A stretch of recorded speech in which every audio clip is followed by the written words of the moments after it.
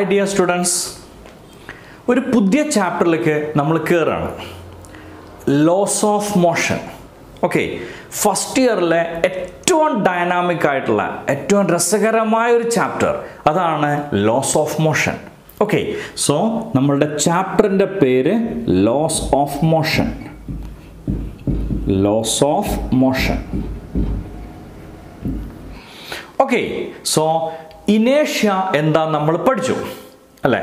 Law of ഇനേഷ്യ നമുക്കറിയാം. ഇനേഷ്യ of rest, ഇനേഷ്യ of motion, ഇനേഷ്യ of direction.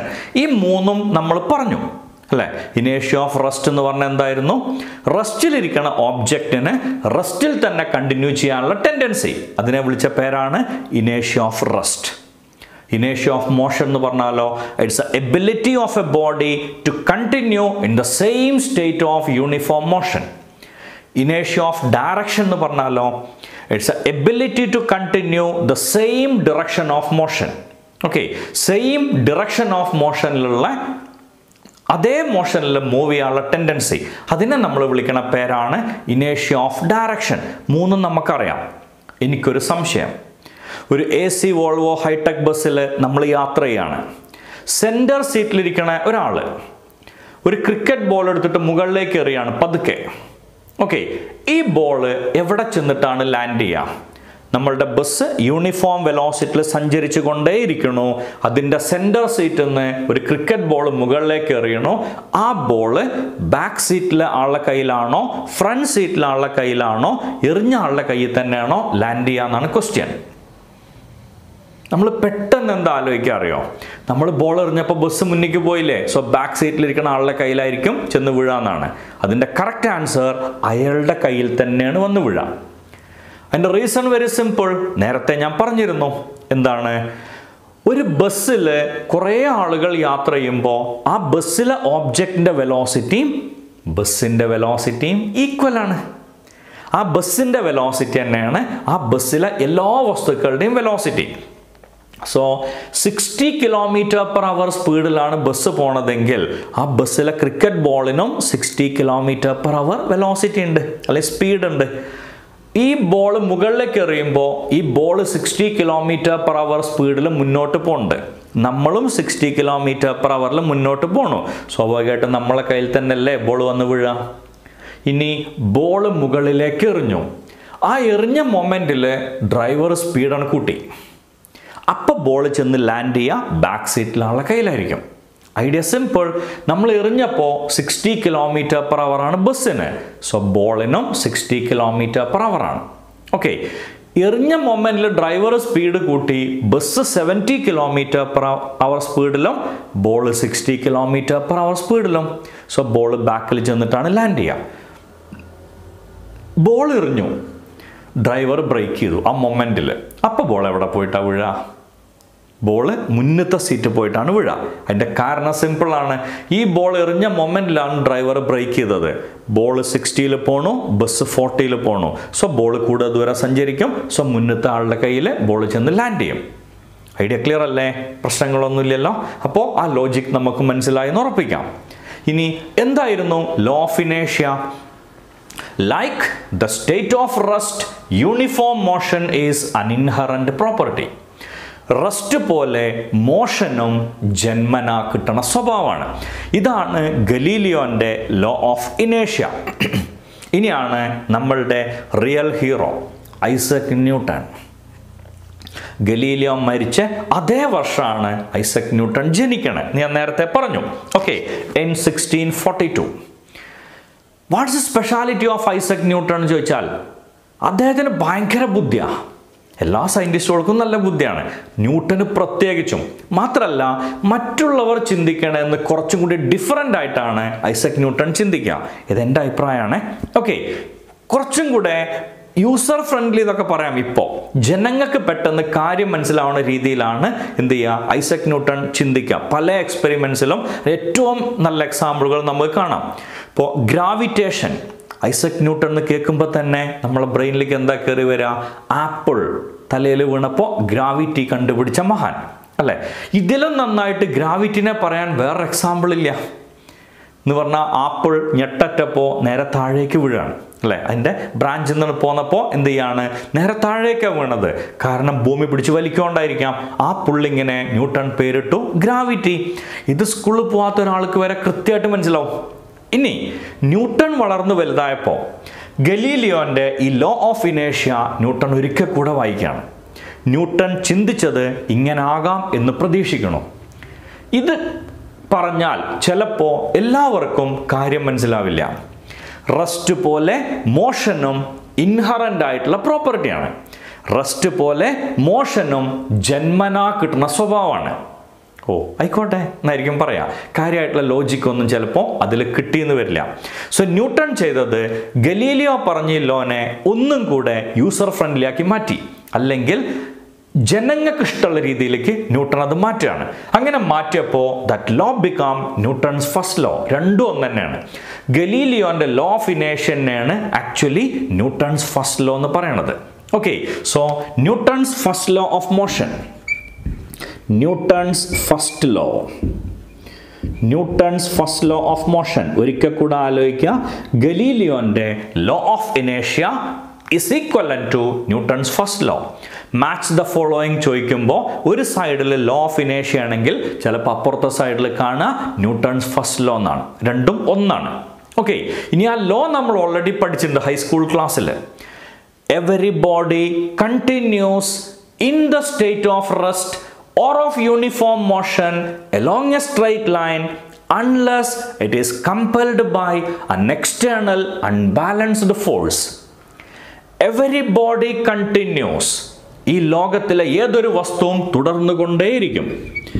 Every body continues in the state of rest or of uniform motion. Every body continues in the state of rest or of uniform motion. In the state of rest or of uniform motion along a straight line, or of uniform motion along a straight line unless it is compelled by an external unbalanced force. Every body continues in the state of rest or of uniform motion along a straight line, along a straight line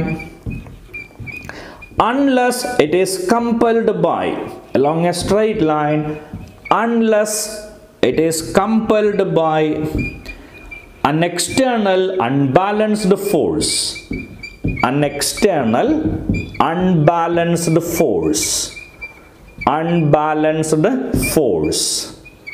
This is Newton's first law. Every body continues. ഈ ലോകത്തിൽ ഏത് വസ്തുവും തുടർന്നുകൊണ്ടേയിരിക്കും. എന്തിനാ തുടർന്ന്? In the state of rest or of uniform motion along A straight line എന്ന് പറഞ്ഞാൽ റെസ്റ്റിലാണെങ്കിൽ റെസ്റ്റിൽ തന്നെ തുടരും, മോഷനിലാണെങ്കിൽ മോഷനിൽ തന്നെ തുടരും. Every body continuous in the state of rest or of uniform motion along A straight line unless it is compelled by an external unbalanced force. ഇതിൻ്റെ മലയാളം പറയാൻ എന്തോരു രസമാണ് അറിയോ. ഇതിൻ്റെ മലയാളം വളരെ സിമ്പിളാണ്. മലയാളം എന്ന് പറഞ്ഞാൽ സ്റ്റാൻഡേർഡ് മലയാളം എന്നല്ല, നമ്മളുടെ കൊളോക്കിയൽ സ്റ്റൈലിൽ, നമ്മളെ നോർമൽ ലാംഗ്വേജിൽ അത് പറയാൻ വളരെ എളുപ്പമാണ്. എനിക്ക് ഏറ്റവും ഇഷ്ടപ്പെട്ട ലോ ആണത്. Okay, what is newton first law എന്ന് ചോദിച്ചാൽ നമ്മളുടെ സ്വന്തം ഭാഷയിൽ പറയാം, ഫോഴ്സ് കൊടുക്കാത്തിടത്തോളം കാലം നിൽക്കണ വസ്തു നീങ്ങില്ല, നീങ്ങണ വസ്തു നിൽക്കൂല. That is Newton's first law. Force കൊടുക്കാത്തിടത്തോളം കാലം നിൽക്കണ വസ്തു നീങ്ങില്ല, നീങ്ങണ വസ്തു നിൽക്കൂല. അതാണ് ന്യൂട്ടൻ്റെ ഫസ്റ്റ് ലോ. സിമ്പിൾ അല്ലേ? ഫോഴ്സ് കൊടുക്കാത്തിടത്തോളം കാലം നിൽക്കണ വസ്തു നീങ്ങില്ല, നീങ്ങണ വസ്തു നിൽക്കൂല. അതാണ് ന്യൂട്ടൻ്റെ ഫസ്റ്റ് ലോ. ഓക്കെ, ഇനി ഈ ലോ പഠിക്കാത്തൊരു കുട്ടി മലയാളം മാത്രം പഠിച്ച് പക്ഷേ അവന് ഇംഗ്ലീഷിൽ ആൻസർ എഴുതണം എന്നൊരാഗ്രഹം, വെരി സിമ്പിൾ. ആ മലയാളത്തിൻ്റെ എക്സാം ഹാൾ ഇരുന്നിട്ടാണ് ഇംഗ്ലീഷിലേക്ക് മാറ്റാം. If you are not giving an external force, an object at rest will not move or a moving object will not come to rest. തട്ടിപ്പ് മനസ്സിലായില്ലേ? മലയാളം നേരെ ഇംഗ്ലീഷിലേക്കാണ് മാറ്റിയതാണ്. ഓക്കെ, ഫോഴ്സ് കൊടുക്കാത്തിടത്തോളം കാലം നിൽക്കണ വസ്തു നീങ്ങില്ല, നീങ്ങണ വസ്തു നിൽക്കില്ല. Logic clear alle? If you are not giving an external force, an object at rest will not move, or a moving object will not comes to rest. Got it? പ്രശ്നങ്ങളൊന്നുമില്ലല്ലോ. Okay, so every body continuous. ഇനി ഇതിൻ്റെ sentence വായിച്ചു നോക്കിയാൽ സിമ്പിളാണ്. Every body continuous in the state of rest or of uniform motion along a straight line unless it is compelled by an external unbalanced force. ന്യൂട്ടന്റെ first law clear ആണോ? പ്രശ്നങ്ങളൊന്നുമില്ലല്ലോ. Every body continuous in the state of rest or of uniform motion along a straight line unless it is compelled by an external unbalanced force. Idea clear? പ്രശ്നങ്ങളൊന്നുമില്ല എന്ന് പ്രതീക്ഷിക്കുന്നു. So ന്യൂട്ടന്റെ first law clear അല്ലേ? Every body continuous in the state of rest or of uniform motion along A straight line unless it is compelled by അൻ external unbalanced force. We know Newton's first law. ഒന്നും കിട്ടിയില്ലെങ്കിൽ മലയാളെങ്കിലും force കൊടുക്കാത്തിടത്തോളം കാലം നിൽക്കണ വസ്തു നീങ്ങില്ല, നീങ്ങണ വസ്തു നിൽക്കൂല. മനസ്സിലായി sir? Okay, fine. Newton's first law നമുക്കറിയാം. ന്യൂട്ടൺസ് ഫസ്റ്റ് ലോ നമുക്കറിയാമെങ്കിൽ ഫോഴ്സിന്റെ ഡെഫിനിഷൻ ഈസി ആയിട്ട് കിട്ടും. What is force? Very simple. അമ്പടാ, അങ്ങനെ പോയാൽ എങ്ങനെ ശരിയാവല്ലേ? ഇതെന്തിനാ ന്യൂട്ടൺ ഈ അവസാനം എന്തൊക്കെയോ വലിയ കട്ടി കൂടിയ സംഭവങ്ങളൊക്കെ പറഞ്ഞേ? Unless it is compelled by അൻ എക്സ്റ്റേണൽ അൺബാലൻസ്ഡ് ഫോഴ്സ് എന്നാണ്. ഈ പെന്ന് ഇവിടെ വെച്ചു, ഞാൻ അത് നീക്കി, നീങ്ങുന്നുണ്ട്, കുഴപ്പമൊന്നുമില്ലല്ലോ. ഓക്കെ, ഞാൻ ഈ ചുമരിൽ ടച്ച് ചെയ്തു, ഞാൻ ഈ ചുമരിൽ ടച്ച് ചെയ്യാണ്, ചുമരിനെ ഞാൻ തള്ളുകയാണ്, ചുമര് നീങ്ങിയില്ല. അതെൻ്റെ കുറ്റ അല്ല, അത് ആ ചുമരിൻ്റെ മിസ്റ്റേക്കാണ്. It's A mistake of that wall, not my mistake. Okay, I M pushing A pen, it's moving, fine, super, pen is very good. And I am pushing this wall, it will not move, it's not my mistake, it's a mistake of that wall. Clear അല്ലേ? അതിനെ നീങ്ങാൻ ഞാൻ inspire ചെയ്യാണ്. And it will not. It's not the problem with me. ഉറപ്പല്ലേ? അതെൻ്റെ പ്രശ്നമല്ല, പകരം എന്താണ്? ആ വാളിൻ്റെ പ്രശ്നമാണ്, അതിൻ്റെ അഹങ്കാരമാണെന്ന് പറയാം വേണമെങ്കിൽ അല്ലേ? എൻ്റെ കയ്യിന് പകരം JCBയുടെ കൈയായിരുന്നെങ്കിൽ ചിലപ്പോൾ ആ വാൾ നീങ്ങിയേനെ. ഓക്കെ, സോ അപ്പം അത് നീങ്ങിയല്ലേ എന്നുള്ളത് എൻ്റെ വിഷയമല്ല. നീങ്ങാൻ ഞാൻ പ്രേരിപ്പിച്ചു, അതിന് പറ്റുമെങ്കിൽ നീങ്ങിയാൽ മതി. സോ നമ്മളൊരു വസ്തുവിനെ ഇൻസ്പയർ ചെയ്യാണ് നീങ്ങാൻ വേണ്ടിയിട്ട്.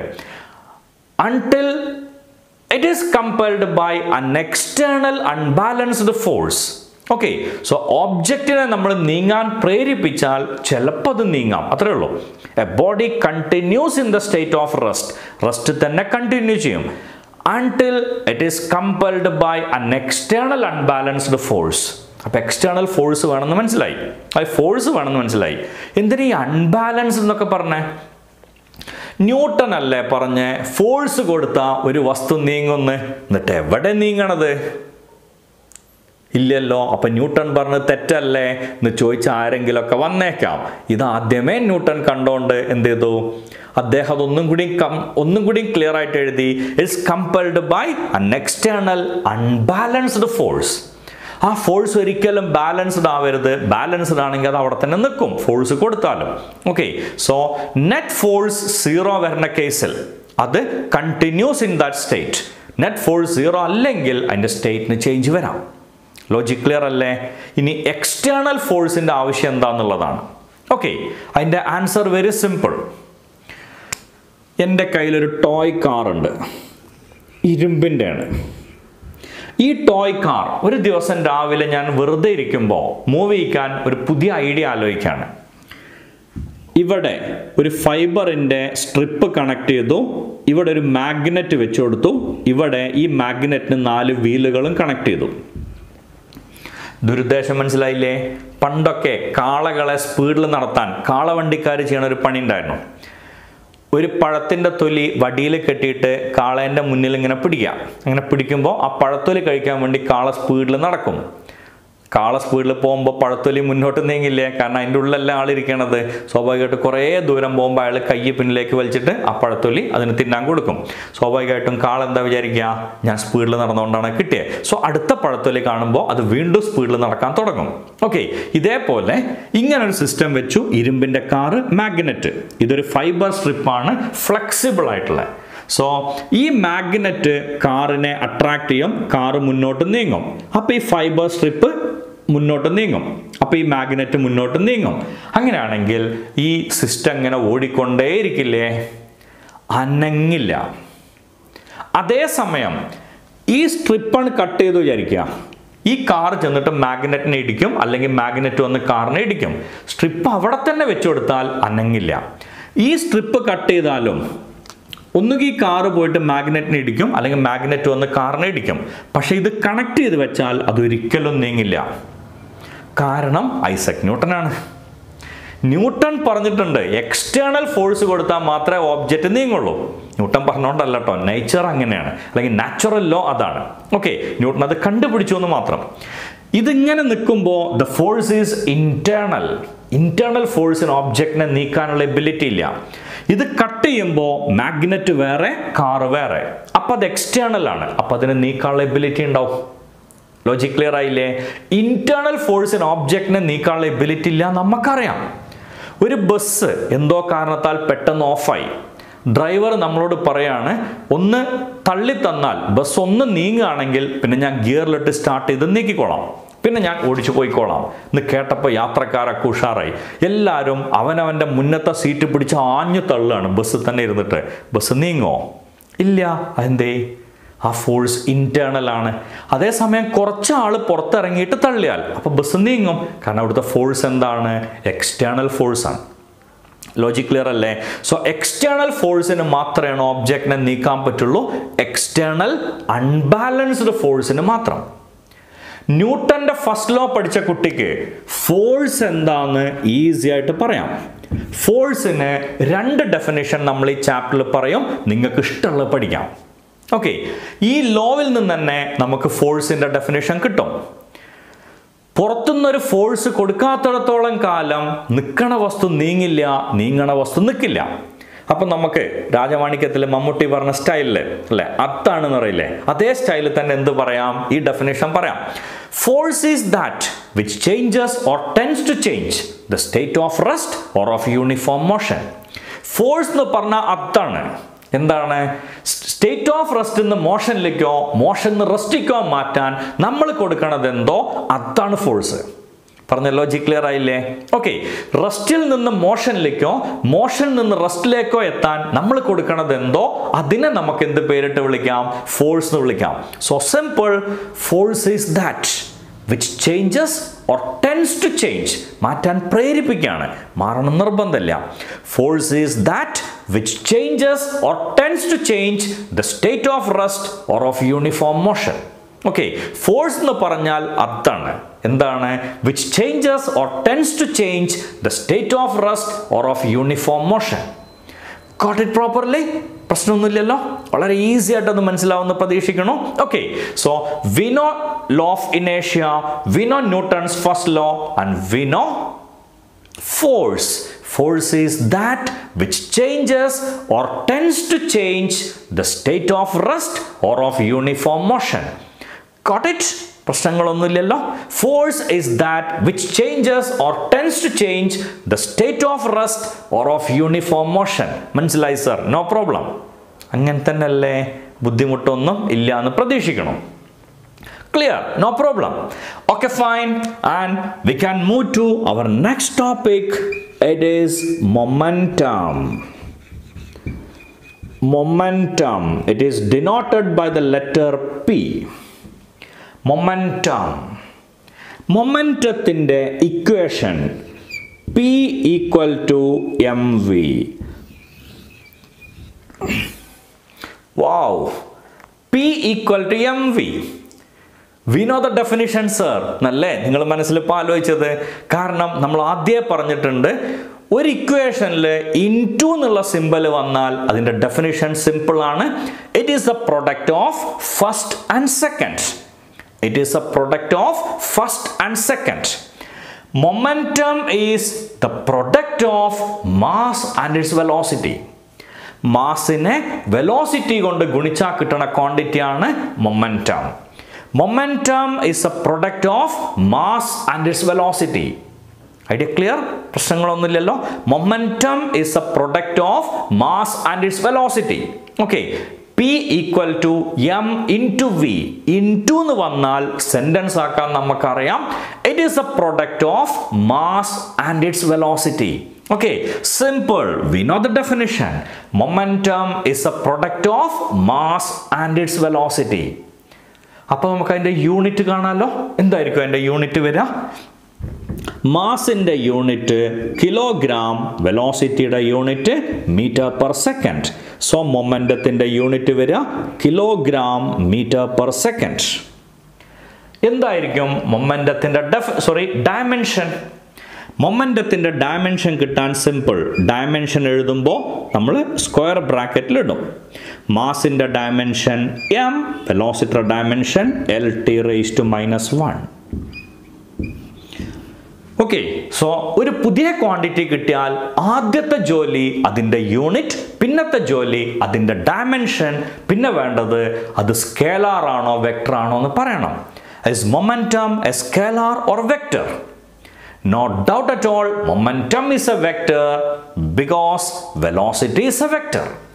Momentum is a vector because velocity is a vector. Logic clear alle? Velocity is a vector because displacement is a vector. Okay, namakkariyam. So momentum is a vector quantity because velocity is a vector quantity. Logic clear alle? പ്രശ്നങ്ങളൊന്നും ഇല്ലല്ലോ. പക്ഷേ എനിക്കൊരു ചെറിയ doubt ഉണ്ട്. ഈ it is the product of mass and it's velocity എന്ന് പറഞ്ഞാൽ ഒരു പ്ലാസ്റ്റിക് ഡെഫിനിഷൻ പഠിക്കും, അത്രേ ഉള്ളൂ. അതെന്താ സാധനം എന്ന് പഠിക്കണില്ല.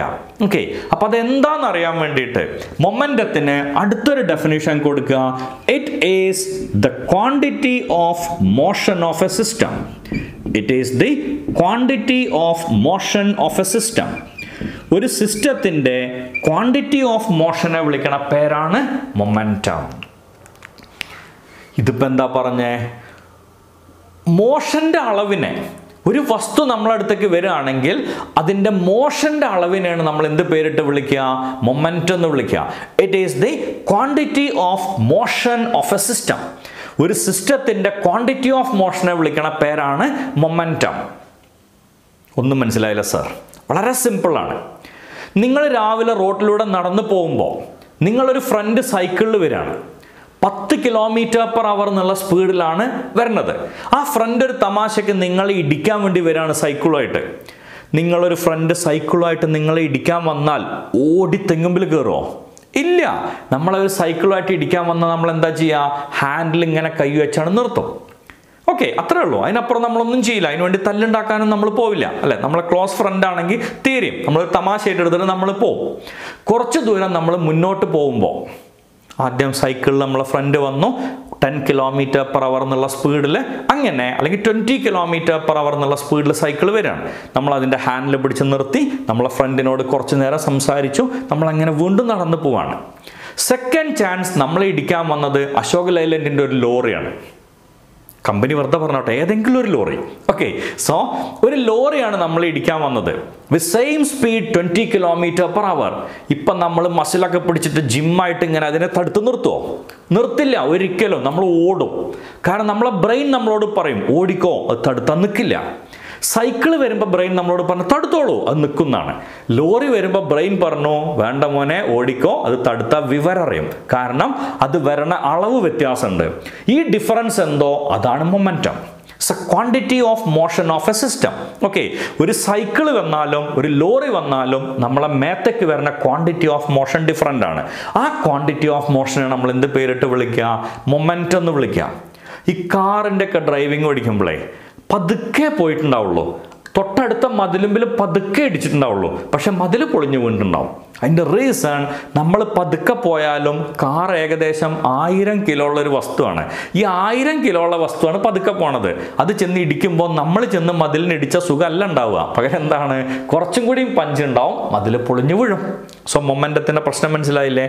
It is A quantity of motion of A system. Logic ഏകദേശം clear ആയിട്ടുണ്ടാവുമെന്ന് പ്രതീക്ഷിക്കണം. Then one more definition is there. It is the ability to impart motion. It is the ability to impart motion to other body.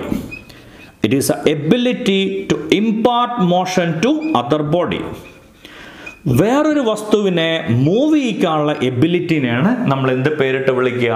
Momentum എന്ന് വിളിക്കുക. It's A ability to impart motion to other body. വേറൊരു വസ്തുവിനെ move ചെയ്യിക്കാനുള്ള എബിലിറ്റിനെയാണ് നമ്മൾ എന്ത് പേരിട്ട് വിളിക്കുക? Momentum എന്ന് വിളിക്കുക. Okay, it's A ability to impart motion to other body. പറഞ്ഞ ലോജിക് ക്ലിയർ ആയില്ലേ? സംശയമൊന്നുമില്ലല്ലോ. It's A ability to impart motion to other body. ഓടി ചെന്നിട്ട് നമ്മളെ ഫ്രണ്ടിൻ്റെ മേത്തൊക്കെ ഒരൊറ്റ ഇടേണ്ടിയിരിക്കുകയാണ് ശരീരം കൊണ്ട്. ഇങ്ങനെ ചെന്നിട്ട് ഒരൊറ്റ തിരക്കിയാൽ ആ വ്യക്തി ചിലപ്പോൾ എന്ത് ചെയ്യും? കുറച്ച് ദൂരേക്ക് തെറിച്ച് വീഴും. അത് നമ്മളെ മൊമെന്റം കൊണ്ടാണ്. വെറുതെ അടുത്ത് നിന്നിട്ട് ഇങ്ങനെ ഉണ്ടാക്കുമ്പോഴേക്കും അയാൾ തെറിച്ച് വീഴുമോ? ഇല്ല. നമ്മൾ ഓടി ചെല്ലുമ്പോൾ മാത്രമാണ് ആ എബിലിറ്റി വരിക. ഇത് പറയുമ്പോൾ ഞാൻ എപ്പോഴും എൻ്റെ സ്റ്റുഡൻസിന് പറഞ്ഞു കൊടുക്കാറുള്ളൊരു സംഭവം. ഓക്കെ, എന്നെ പഠിപ്പിച്ച ഒരു ടീച്ചർ എന്നുള്ളതുകൊണ്ട് നമ്മൾ എന്നെ എക്സ് എന്ന് മാത്രം വിളിച്ചാൽ മതി. ഒരു വ്യക്തിനെ നമ്മൾ ഒരിക്കലും എന്ത് ചെയ്യാൻ പാടില്ല? ഇതിലേക്ക് കൊണ്ടുവരാൻ പാടില്ല. ഓക്കെ, ഫേമസ് ആയ വ്യക്തികളെ കൊണ്ടുവരാം. ഇത് കുറച്ചൊരു തമാശയാണെന്നുള്ളതുകൊണ്ട് ആ വ്യക്തി ആരെന്നുള്ളതിനെ പറ്റി നമ്മൾ ചർച്ചയില്ല. ഒരു വ്യക്തി, എനിക്കറിയണ ഒരു വ്യക്തി എന്ന് മാത്രം. അദ്ദേഹത്തിൻ്റെ സ്പെഷ്യാലിറ്റി, അദ്ദേഹം എന്ത് പറയുമ്പോഴും ഫിസിക്സിൻ്റെ ലാംഗ്വേജ് മാത്രമേ യൂസ് ചെയ്യുള്ളൂ. സാറിൻ്റെ അടുത്തേക്ക്, സാറിൻ്റെ നാട്ടിലേക്ക് എപ്പോഴും ബസ് ഉണ്ടോ എന്ന് ചോദിച്ചാൽ അത്യാവശ്യം നല്ല ഫ്രീക്വൻസി ആണെന്നാണ് പറയാം. അങ്ങനെ എപ്പോഴും ബസ് ഉണ്ടെന്നാണ് പറഞ്ഞതിൻ്റെ അർത്ഥം. അദ്ദേഹം ഗ്രൗണ്ടിലൂടെ നടക്കുമ്പോൾ ചെരുപ്പ് വലിച്ചെറിയും, പിന്നെ ആ ചെരുപ്പ് എടുത്തിട്ടാണ് പോവുക. അപ്പോൾ ഇവർ പറയാം അതുകൊണ്ട് എന്തൊക്കെയോ എനർജി ലാഭമുണ്ടെന്നൊക്കെയാണ് പറയാം. അങ്ങനെ എന്ത് ചോദിച്ചാലും ഫിസിക്സിൻ്റെ ലാംഗ്വേജ് മാത്രം പറയുന്നൊരു വ്യക്തി. ഓക്കെ, ഇടയ്ക്കിങ്ങനെ നടക്കുമ്പോൾ എഴുതിയിട്ടാണ് നടക്കുക. അത് അടുത്ത ദിവസം അല്ലെങ്കിൽ അന്ന് ക്ലാസ്സിൽ തരാനുള്ള നോട്ട്സ് ആയിരിക്കും എഴുതുണ്ടാവുക. ഓക്കെ, ഈ വ്യക്തിയുടെ കയ്യിൽ ഒരു സ്കൂട്ടർ ഉണ്ടായിരുന്നു പണ്ട് ഞാൻ പഠിച്ച കാലത്ത്. ലാംബി 15 എന്നാണ് സ്കൂട്ടറിൻ്റെ പേര്. ഓക്കെ, സോ ഈ ലാംബി എന്ന് പറഞ്ഞ കമ്പനി നിർത്തിയിട്ട് തന്നെ കാലം കുറയായി. എന്ന് പറഞ്ഞാൽ 10-42 കൊല്ലം മുന്നേ തന്നെ എന്ത് ചെയ്തിട്ടുണ്ട്? ആ കമ്പനി നിർത്തിപ്പോയിട്ടുണ്ട്. അതിൻ്റെ ഒരു പഴയ സ്കൂട്ടറുമായിട്ടാണ് മൂപ്പര് നടക്കുക.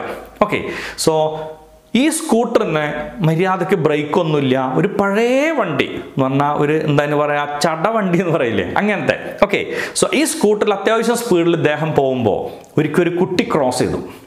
ഈ കുട്ടി ക്രോസ് ചെയ്തപ്പോൾ സാറ് വേറെ എന്തോ ആലോചനയിലായിരുന്നു. സോ സാറ് ബ്രേക്ക് പിടിക്കാൻ മറന്നുപോയി. എന്ത് സംഭവിക്കും നമുക്ക് ഊഹിക്കാം. എന്താ സംഭവിച്ചിട്ടുണ്ടാവുക? സാറ് ചെന്ന് കുട്ടീനെ ഇടിച്ചു, കുട്ടി മറിഞ്ഞു വീണു, സാറും മറിഞ്ഞു വീണു. ഈ രണ്ടാളെയും ആൾക്കാർ എണീപ്പിച്ചിട്ട് പൊടിയൊക്കെ തട്ടി നിൽക്കണ സമയത്ത് ഈ സാറ് ചെയ്ത ആക്ടിവിറ്റി ആ ഇടി കൊണ്ട വ്യക്തിനെ പോയിട്ട് ഒറ്റ അടിയാണ് കൊടുത്തു. ഈ അടി കൊടുത്തിട്ട് സാറ് പറഞ്ഞ സെൻറ്റൻസ് ആണ് ഏറ്റവും രസം. എൻ്റെ മാസ് 60 കിലോ, എൻ്റെ സ്കൂട്ടറിൻ്റെ മാസ് 460 കിലോ, ഞങ്ങൾ വരുന്ന സ്പീഡ് ഇത്രയാണ്, അതുകൊണ്ടുണ്ടാവണ മൊമെൻ്റ് എത്രയാണ്. ഈ മൊമെൻ്റം കാരണം 1 മീറ്ററെ തെറിക്കാൻ പാടുള്ളൂ, പക്ഷെ അവൻ 2 മീറ്റർ തെറിച്ചു. ആ 2 മീറ്റർ തെറിച്ചത് 1 മീറ്റർ കള്ളത്തരം കാണിച്ചാണ്. അതിനാണ് പോയി അടിച്ചത്. പറഞ്ഞ ലോജിക് ക്ലിയർ ആയില്ലേ? അതിൻ്റെ ആഫ്റ്റർ എഫക്റ്റ് ഭയങ്കര രസമാണ്. കണ്ടു നിന്ന ആളുകൾ പറഞ്ഞു നിങ്ങൾ പറഞ്ഞത് ശരിയാ, പോയിക്കോളൂ, കാരണം അവർക്ക് കാര്യം മനസ്സിലായി. ഓക്കെ, അത്രയും മാത്രം അതിൻ്റെ എക്സാമ്പിൾ എടുത്താൽ മതി. ഇനി ഈ കേസ് മൊമെൻ്റുമായിട്ട് എങ്ങനെ കണക്ട് ചെയ്യാമെന്ന് വെറുതെ ഒന്ന് ആലോചിച്ച് നോക്കൂ. എൻ്റെ മാസ് 60 കിലോ, എൻ്റെ സ്കൂട്ടറിൻ്റെ മാസ് 460 കിലോ, ഞങ്ങൾ വരുന്ന സ്പീഡ് എത്രയാണ്, അതുകൊണ്ടുണ്ടാവണം മൊമെൻ്റ് എത്രയാണ്. അത് കാരണം ഇവൻ 1 മീറ്ററെ തെറിക്കാൻ പാടുള്ളൂ. സോ ഇവനെ 1 മീറ്റർ തെറിപ്പിക്കാൻ ഉപയോഗിച്ച ഐഡിയ എന്താണോ അതിനെയാണ് നമ്മൾ എന്ത് പേരിട്ട് വിളിക്കുക? മൊമെൻ്റ് എന്ന് വിളിക്കുക. ഇനി എന്തിനാണ് ഇങ്ങനൊരു എക്സാമ്പിൾ പറഞ്ഞതെന്ന് ചോദിച്ചാൽ, നിങ്ങൾ കേരള എൻട്രൻസിൻ്റെ പ്രീവിയസ് ക്വസ്റ്റ്യൻസ് മറിച്ച് നോക്കിയാൽ അതിൽ നിങ്ങൾ കാണുന്ന ഒരു ക്വസ്റ്റ്യൻ ആണ്, the ability to impart motion to other body is called dash. It's answer is momentum. Okay, പറഞ്ഞ ഐഡിയ ക്ലിയർ അല്ലേ?